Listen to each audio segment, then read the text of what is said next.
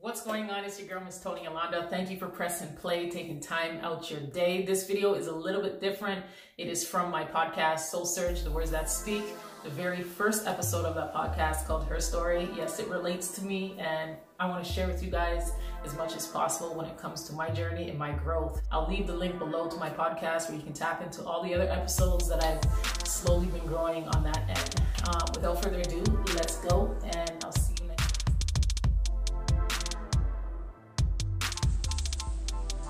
In the beginning, there's a woman in her late teens. The spiritual connection she never overstood started here. She was clueless about what was happening and why it was happening. All she knew how to connect was the concept of life, the basics. Do good, love, and try to achieve her highest potential. She always questioned how anyone could navigate his or her life with no scope of the internal atmosphere.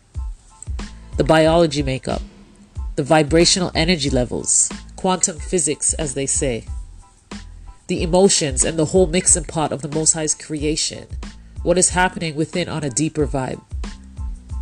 You see, people tend to seek and prey on the external soul connections, but lack the soul connect with themselves. Searching for love in all the wrong places. Hoping for someone or something to come and feed them with love and affection. But with little knowledge, those that were being sought out had their own insecurities and self-doubts.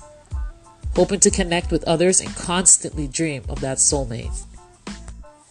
She had high hopes of living debt-free, happy, independent, and she even went on thinking of retirement at 25.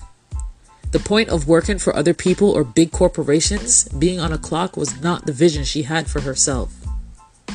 She was not interested in being just an employee. She wanted more.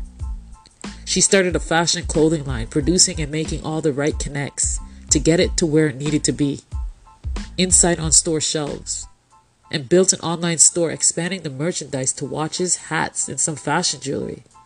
She was getting somewhere, or at least she thought she was, and she was excited. When you have big dreams, hopes, and desires, and you feel that you're doing everything you can to get what you want, and it doesn't happen, how does one handle the disappointment?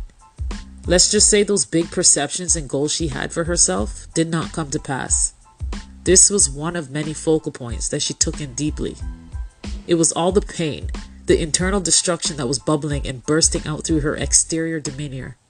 The verbal lashes towards others and the self-sabotaging replay messages she would tell her conscious being day in and day out that she wasn't good enough and that she couldn't do what she wanted to. She was on the edge, but the desire was always there. The burning desire to be free and to live her life the way it was meant to be. Her breaking point of self-destruction was knocking her soul.